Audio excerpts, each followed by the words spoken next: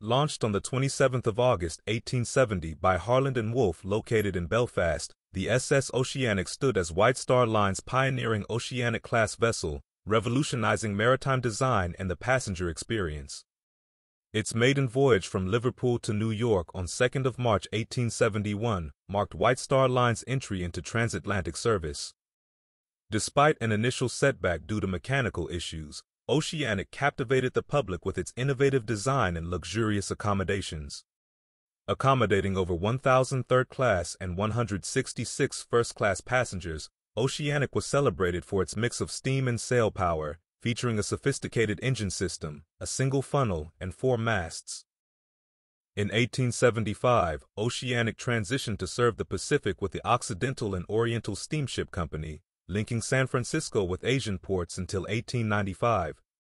The vessel underwent several refits to improve performance and comfort, even setting speed records and hosting journalist Nellie Bly during her record-breaking global journey in 1890.